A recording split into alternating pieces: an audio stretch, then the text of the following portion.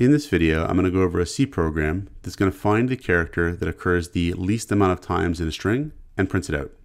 So we'll make a test string. We'll say char s is equal to A, B, C, D, E, F, G, H, A, B, C, D, E, F, G, H, and A, B, C, D, E, F, G. And in this string here, the characters from A to G, they all occur 3 times, but H only occurs twice. And we want to find this character that occurs the least amount of times in a string, and we want to print it out. So we'll make a function to do that. We'll say here void print min char, and the function is going to accept a string as an argument. We're going to include the string.h library to help us, because the string.h library includes the string length function, which we can use to find the length of a string, and that's going to be useful when you go to implement this function. We're also going to include stdbool.h, because that allows us to make Boolean variable types that are either true or false, and we can use one of those when we go to implement this function too. So we'll provide the definition of the function down here. And the way we're going to solve this problem is we're going to have to loop through this string here, one character at a time. And for each character, if we haven't already counted how many times that character occurs in the string, we're going to want to count that character in terms of how many times it occurs in the string. So we're going to keep an array of the characters for which we've already counted how many times that character occurs in the string. So that way, when we look at A here the first time, we get a count of how many times A occurs in the string. But when we look at A the second time here, we're not going to want to count A again. So we're going to keep an array called unique, and unique is going to keep track of the characters for which we've already done a count in terms of the number of occurrences of that character. And we're first going to check that array. And if that character is already in the array, we don't need to count it again. If the character is not in that array, we're going to do a count of the character, and we're going to add that character to the array. When we do the count of the character in terms of how many times it occurs in the string, we're going to compare that to the current minimum count, whatever that was. And if it's lower than the current minimum count, we're going to make that the new minimum count. We're going to make that the new minimum character. And by the end of that loop then, that goes through each character in the string, we'll have identified the minimum character in terms of the number of occurrences. So we'll say here int length is equal to the string length of s. So the first thing we're going to do is get the length of s using the string length function, strlen, because that's going to let us know how many times we have to keep incrementing our index variable before we reach the end of the string there. And then we'll make the unique array here. So we'll say char unique length. And this array unique, it's going to store the characters that we've already counted in the string. So that way we don't have to count them again. And we have to make it the same length as the string itself, because it's possible that every single character in the string is unique. And if we're trying to keep track of then all the characters for which we've done a count already, we're going to need an array that's potentially as large as the string itself. So that's why we make it that size. We're going to have a variable counted set to 0. And this is going to keep track of basically how many characters have we already done a count for, how many characters are in the unique array already. And then we'll make 2 other variables. We'll say int min count and char min char.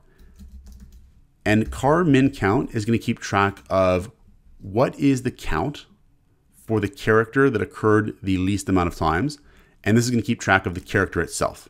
And we'll be doing comparisons to see, is the count we just did, is it lower than min count? And if it is, we're going to make that the new min count. So here we'll make our big outer loop. We'll say for int I is equal to 0, I is less than length, I plus plus. And here's where we're going to go through each character one at a time. And the first thing we're going to do is we're going to check the character to see if it's already in the unique array. If it is, we don't need to count it again. So we'll say here bool already counted is equal to false. We'll start off with the assumption that we haven't already counted it. And then we're going to check the unique array to see if we have counted it. So we're going to make an inner loop here that's going to go from j equals 0 all the way up to j counted. And what we're going to do is we're going to check this unique array up until the number of elements in the array. And we're going to see if the character we're currently looking at index I is in this array. So if si is equal to unique j, that means we've already counted it because it's already in the unique array. So we'll say already counted is true. And if already counted is true, then that means that we're done. We don't have to do anything more because we've already counted this character. So we're going to say here, if already counted, continue. And the continue keyword is something that we don't always see in C, but the way that we're using it here is we're saying that if we've already counted this character, we don't need to do the rest of this work here. We've already done what we need to do with it. And so continue is actually going to bring up the loop to its next iteration. So it's going to start off by incrementing I again, and it'll do the check here with this condition, and it'll potentially run the loop body again. But continue is just going to skip over whatever we've got left here, because we don't need to do it again. So if the character has not already been counted, we're going to do the count. So we're going to say here int count is equal to 0, for int j is equal to 0, j is less than length, j++. And what we're going to do is at this point, we're going to loop through the entire string, and we're going to count how many times the character at index I occurs. So if s at I is equal to s at j, increment the count. And we're basically saying, like, if we're looking at A here, let's go through the entire string now and just see how many times does A occur. And that's what this inner loop is doing, is it's going through the entire string now from 0 up until the length, checking to see how many times that character occurs in the string and keeping a count. So then what we'll do, because we've just counted this character, is we'll add that character to the unique array. So we'll say unique at counted is equal to si, and then we'll say counted plus plus. So we're going to add the character we just counted to the unique array because we have counted that character now. And we're going to increment counted to recognize that we've counted an additional character now and that there's an additional character in the unique array. And then finally what we've got to do is we've got to compare this count to see if it's the new minimum count. So we could say this, we could say here, if count is less than min count. So if this is the new minimum count, then make min count equal to this count and make min car equal to whatever this character is.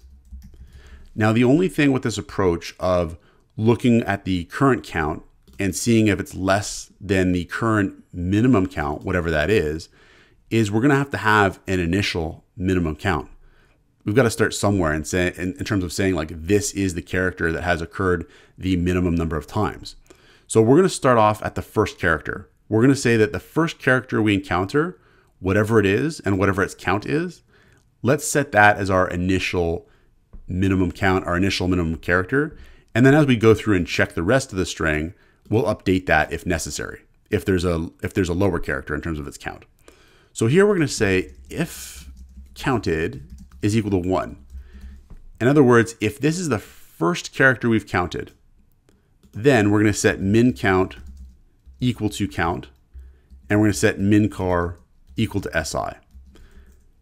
Otherwise, else if this is not the first character that we've counted, then we're going to do a comparison, and we're going to see, well, is the count of the character we just counted, is it less than the current minimum count? If it is, we'll update the min count, we'll update the min character. So then by the end of this loop, we'll have identified the character that occurs the least amount of times. It'll be set to min car, and we'll have identified its count as well. So we can just output that now. So we're going to say here, if the length of the string is greater than 0, we're going to print f, %c, %d, and we're going to output the min character and the min count.